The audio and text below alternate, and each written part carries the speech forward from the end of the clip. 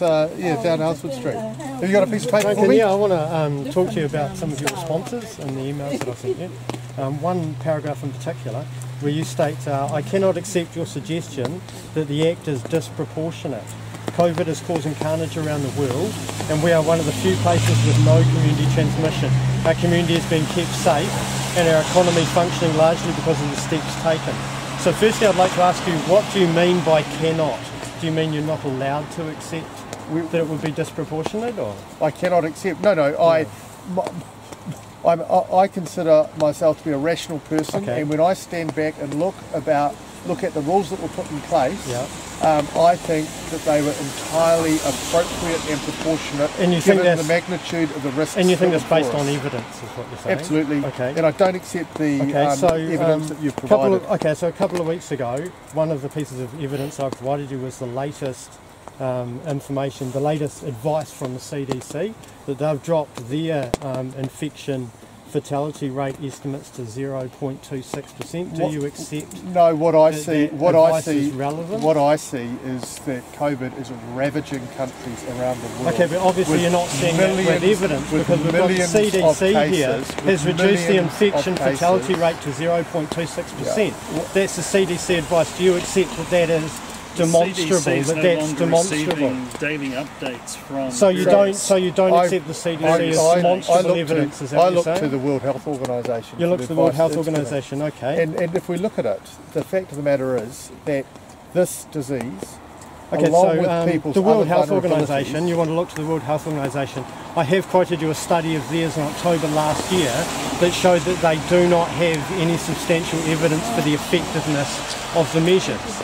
Okay, so you've then turned around and taken advice from them to engage in those measures. October last year we didn't have a COVID epidemic. No, but the study was into the effectiveness of the measures in pandemic influenza.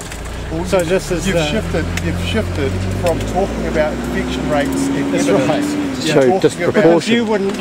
You wouldn't accept the information from the CDC. What's the CDC? Okay, so let's continue with your statement here. All right. So you go on to say our community is being kept safe and our economy functioning largely because. Okay. So you're saying you don't accept the new death rate that the CDC is putting out there. So what level of response would you consider reasonable, considering that when New Zealanders were locked down at level 4, they were being told there was a 3% fatality rate?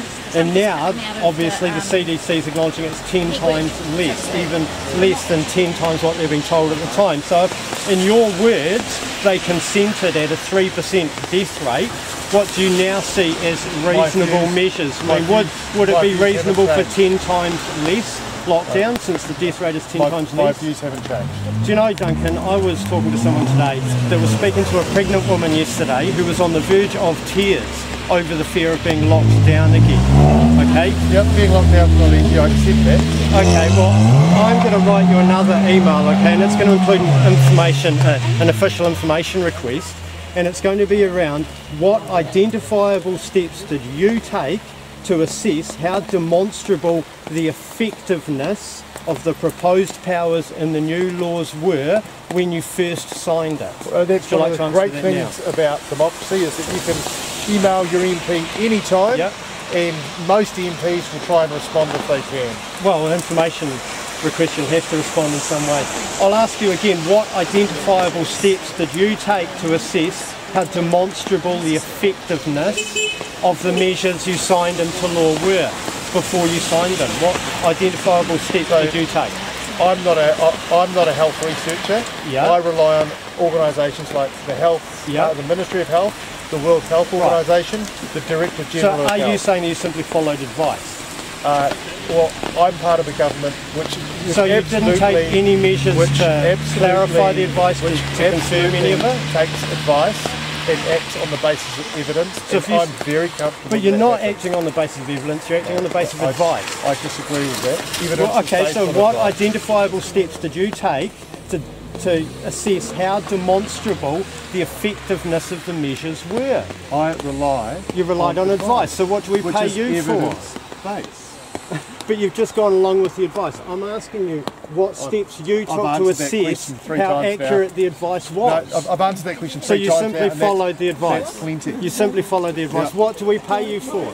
You're not protecting our rights. You have obligations, Duncan, under the Public Services Act, okay, under the Cabinet Manual, all right, you have obligations of duty of care, okay, and due diligence, all right. Now I want you to explain how you exercise those. If you simply followed advice, how did you assess how demonstrable it was? Well, I would like a real answer this time, Duncan. I don't want you to dismiss me. I want you to give me a real factual answer. If you're going to claim to be acting on facts and information, then it has to be demonstrable, okay? Right. So when I find facts that show that you don't have any evidence of effectiveness, profoundly. Well, I would like you to demonstrate how you disagree with facts. Thank you. Flick me an email. I'm not here for your entertainment, love. No, you don't. You made your point. Take your hand off me, son. Take your hand off me, son. I want proper answers, Duncan. Don't touch me, mate. I want proper answers. People of New Zealand want proper answers about their rights being breached by ignorant politicians who are not operating on data, Duncan. You're not operating on data. It's not defensible in a free and democratic society. You're not even willing to look at the CDC advice. Are you a conspiracy theorist or what? So what measures have you taken? Who are you with? Are you with a group? You've done exactly right. There you go. What measures have you taken? Your friend is talking about... What measures have you taken other than follow the advice? I know you just want to marginalise us, Duncan, but I'm speaking for a lot of people today, okay? I'm not just one person, and you need to answer me with